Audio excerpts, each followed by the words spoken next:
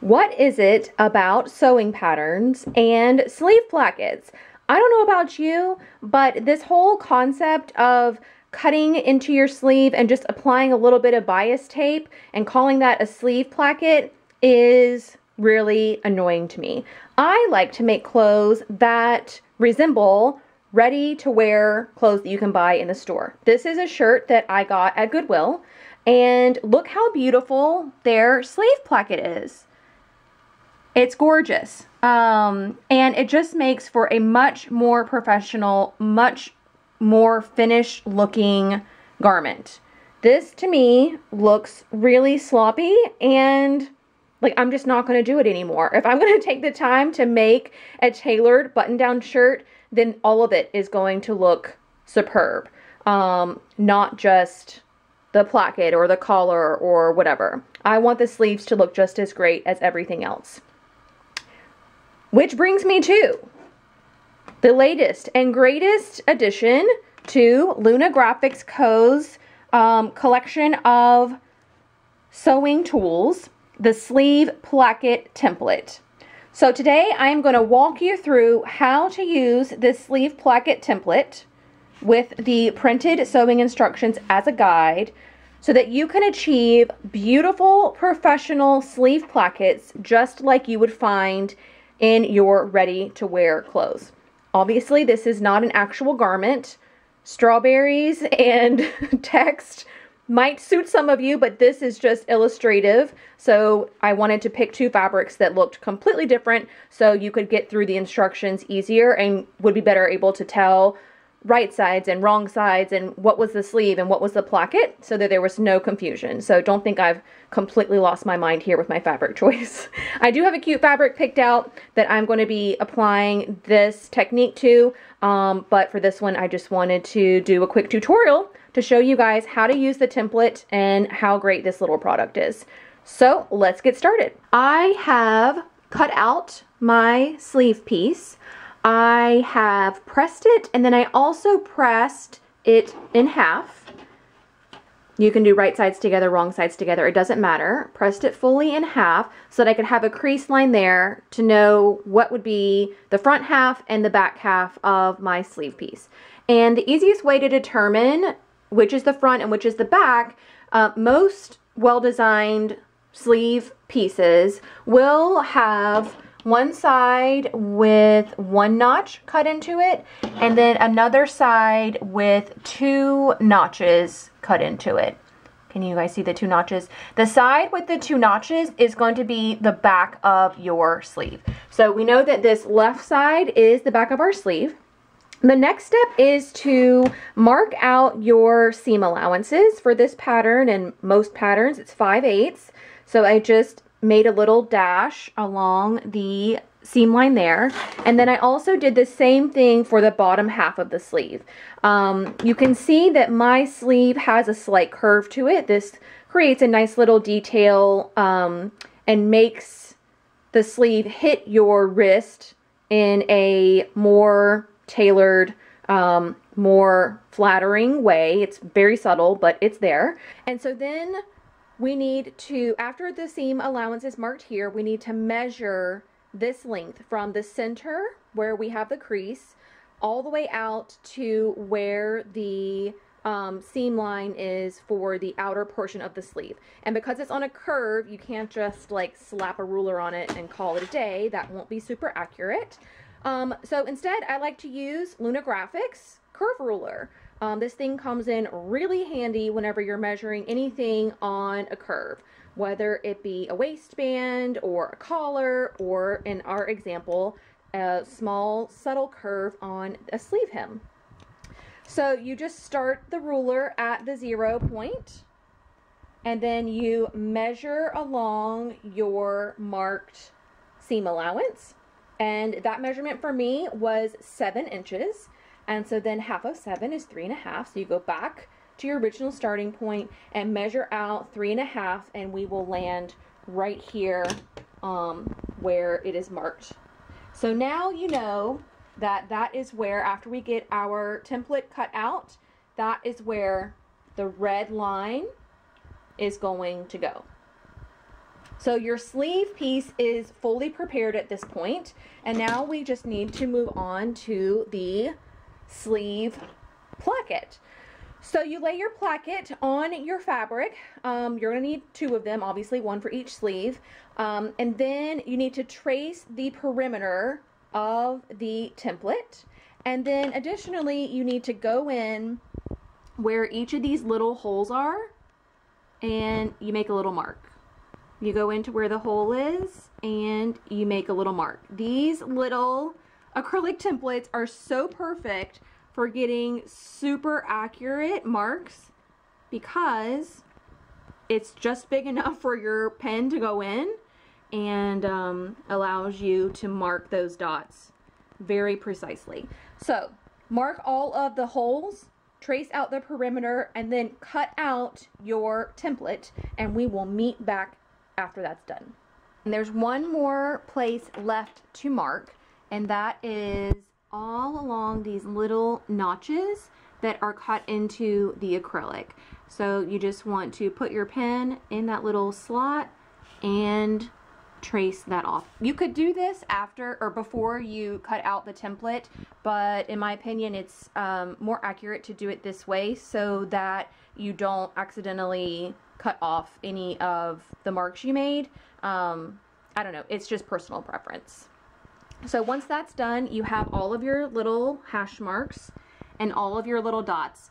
So you're going to take your scissors and you're going to snip into all of these little marks, and then you're going to take your marking pen and a ruler or any straight edge. You could actually just use the straight edge of the template itself and connect the dots of the cut line, the red line that you have essentially drawn in with your dots and your marking line. You just want to trace in that box and the cutting line.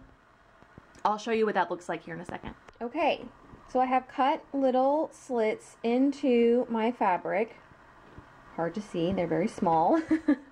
But all along all those little marks, and I've drawn in my box. You can see the dash marks along here and then the solid cut line here. The next step is going to be to draw in all of these lines, 1, 2, 3, 4, 5, and 6, and basically you are just connecting one dash down to the next dash, and you just make all 6 of those lines. And then you also, I went ahead and drew it in because I figured it'd be hard to see, but you also want to draw in this little cut line here as well. Okay, the next and final couple of steps for preparing the sleeve placket are to snip this little cutting line here that I showed you before, and to place your steam-a-seam on the outermost sections of the placket. On the template, they are grayed out, so you know exactly where they go, but leave the paper backing on. So now we have our finished prepared sleeve and our prepared placket, and we're going to start attaching these two together. So the first step to doing that is to pin the placket to the sleeve with the placket's right side facing the sleeve's wrong side. And you are going to find that vent line that we made when we measured half the distance between the outer sleeve seam line and the center of the sleeve. Remember that 3.5 inch measurement we found? We are going to place the line that has all of the dots on it. We're going to line that line up with the vent line that we measured on our sleeve. Again, it is the right side of the placket to the wrong side of the fabric, and you get it placed on there like so. And then you're going to go to your sewing machine and you're going to sew around the box that you made with the dotted lines from the template.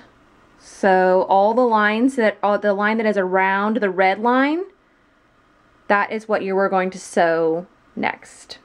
All right, can you see where I sewed the box around the red markings on the template. So that is all done. Now we are going to take our scissors and in a sheer leap of faith, we are going to cut into our fabric through both layers all the way up the red line to this point here, and then we're going to pivot and cut into that corner and then come back and cut into this corner here, being careful to cut to but not through any of our stitching. So take a deep breath, grab your scissors, and go for it. Ta-da! It's completely cut open.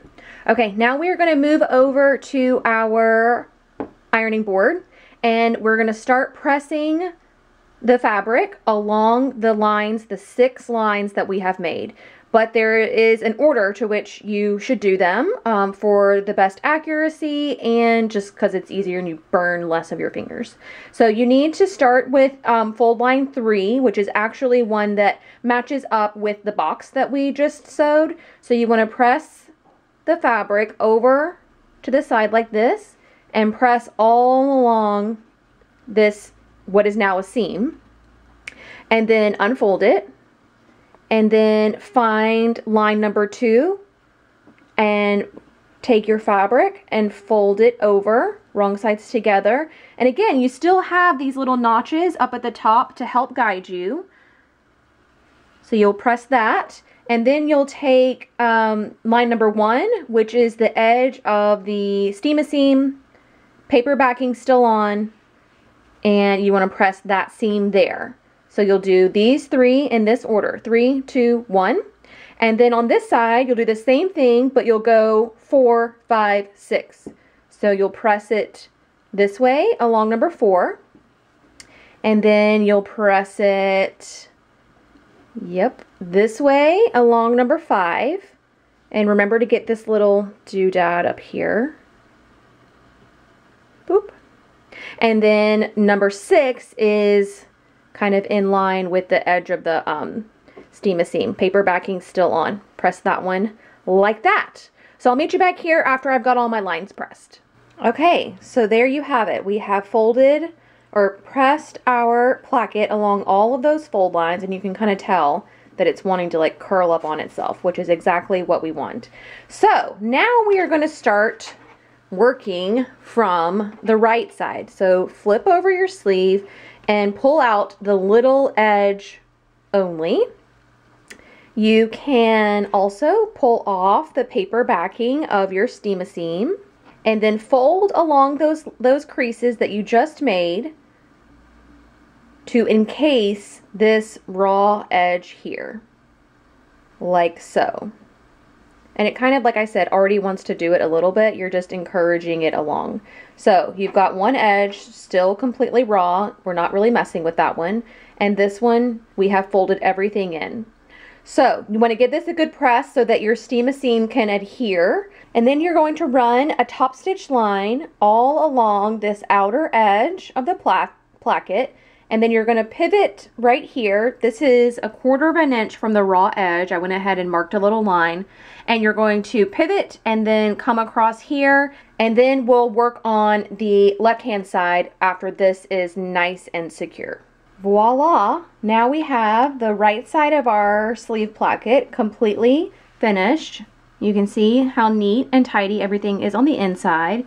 We still have this little raw doodad here, and that's okay. That's going to get covered up with the left side. You want to kind of do the same thing with the left side. Peel off the backing of the steam seam.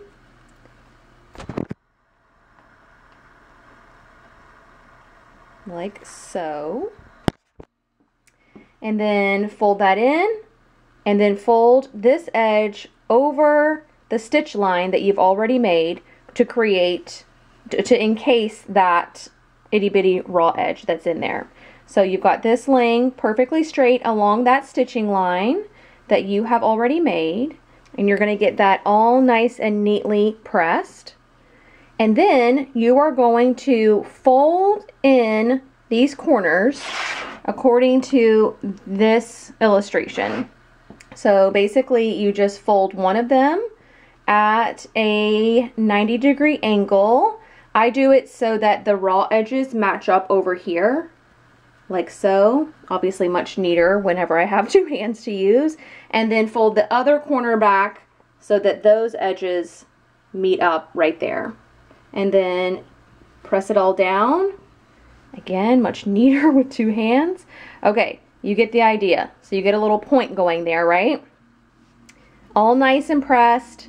And then you want to top stitch again all along this top stitch again all along this raw edge here, and you're going to come up to the corner here, pivot to the point, pivot down to the other corner, come back down about maybe half an inch.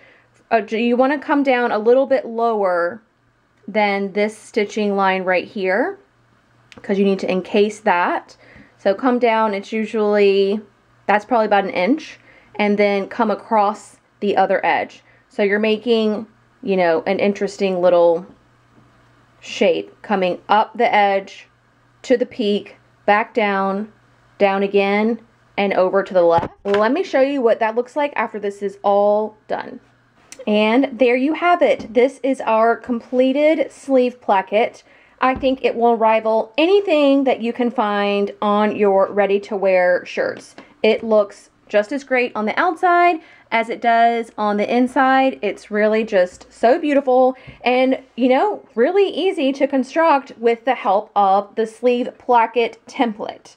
So if you love this tool as much as I think that you will, there is a link in the description box to head to Claire's Etsy shop, LunaGrafixCo's Etsy shop. You can also use the coupon code Lindsey20, Lindsey 20, for 20% off your sleeve placket template. This will expire at the end of June 2018, so head over there now and check it out.